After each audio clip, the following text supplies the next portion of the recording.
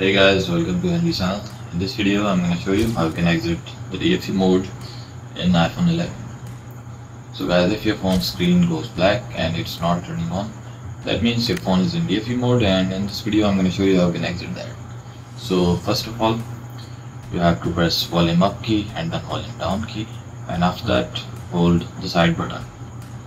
Keep holding side button for at least 5 to 10 seconds, and after that you're gonna see the Apple logo, or you will feel a vibration in your phone. As you can see there, the Apple logo appeared on my phone, so this means the phone is now exiting the DFU mode. So guys, that's how you can fix this problem.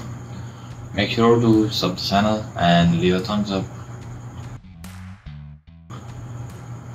Bye for now.